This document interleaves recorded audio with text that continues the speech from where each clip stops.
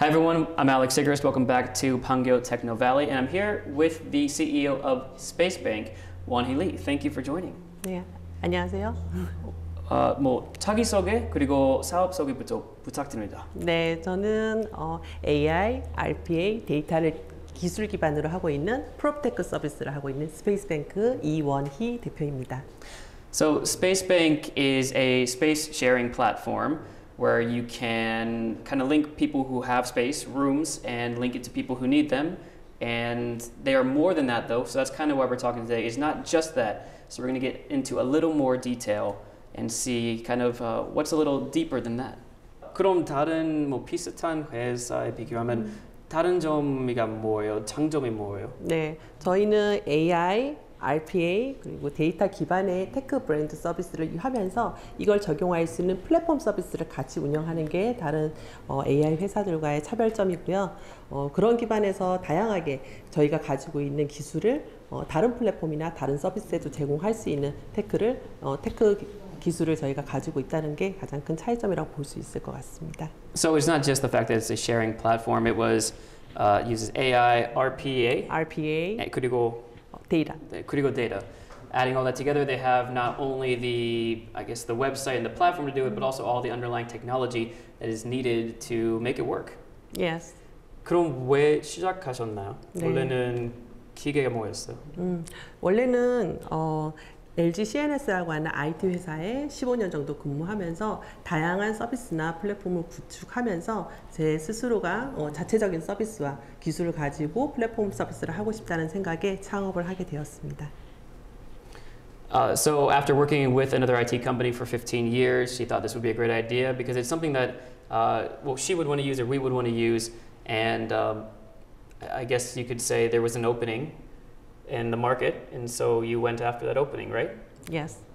그럼 지금까지 어떤 성과가 있나요? 네, 2018년도 7월에 법인을 설립해서 그 이후에는 스페이스뱅크라고 하는 공간 공유 플랫폼을 런칭하고 그리고 바이브라고 하는 체험형 마케팅 플랫폼을 런칭해서 현재는 2개의 플랫폼을 가지고 기술 서비스를 전개하고 있습니다.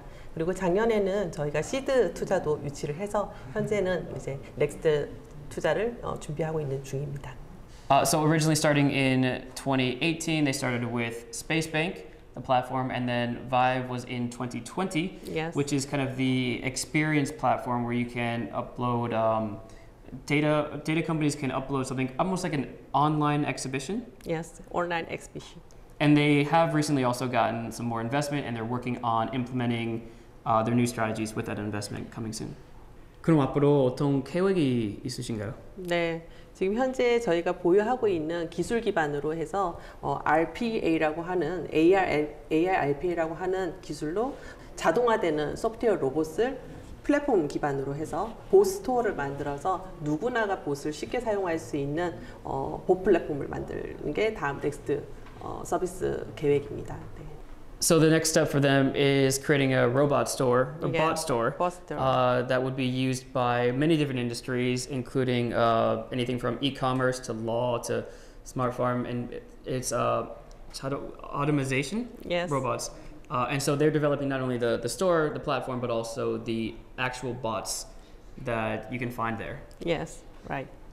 해외 쪽으로 그 사업은 해외 쪽으로 가실 거예요. 그 bot store는 네. 아무나 쓸 수 있는 거예요. 다른 나라에라도? 네, 맞습니다. 클라우드 상의 봇스토어이기 때문에 어디에서나 누구나가 자기가 원하는 인더스트리에 자동화된 로봇을 제너럴한 기능들을 사용할 수 있는 형태로 서비스를 제공할 예정입니다. Since it is using cloud services, it should be able to be used by anyone. So the services, these general bot services can be used by anyone around the world. So 특히 어느 나라가 관심이 많을 것 같다고 생각하세요? 업무들이 많이 표준화되어 있고 정량화되어 있는 곳들이 예를 들면 싱가포르 같은 곳들부터 시작하면 좋을 것 같다는 생각입니다. Any country that's technologically advanced or at least has the infrastructure to do that, like Singapore. 그럼 판교 위치하고 계신데요. 네. 이점 있다면 무슨 이점 있을까요? 판교 같은 경우에는 한국의 실리콘밸리 같은 굉장히 테크놀로지적으로 많이 발전하거나 도전하는 기업들이 많이 들어와 있기 때문에 기업들 간의 많은 네트워크가 협력이 가능한 곳이라고 생각합니다. 그래서 저희도 작년에 판교밸리로 이전을 하였고 지금도 굉장히 많은 그런 부분에서 협력을 할 수 있는 기회들이 생기고 있는 것 같습니다. 실제로 이제 그 AI 얼라이언스라고 해서 지금 판교밸리에 입주해 있는 여러 이제 IT 기업들을 서로 커뮤니티를 형성하고 서로 네트워크를 통해 가지고 다양한 사업의 기회들을 찾는 모임들도 지금 현재 하고 있고 활발히 하고 있고 그러한 기회들을 가지고 실제로 서로 잠재되어 있는 기능들을 혼자 하기 힘든 것들을 같이 협력해서 만들어 나가는 데 크게 도움을 받고 있기도 하고 있습니다. So as we see with a lot of companies here, one of the biggest advantages is that there are a lot of other people in the same fields. So you're able to not only share ideas, but also to network with people. In fact, there's an AR alliance, a group of companies, a bunch of AR companies that do work together and communicate with each other in order to not only promote the whole industry, but also help each other out and have the companies all succeed. Yeah. Thank you so much for joining us today. I really appreciate it.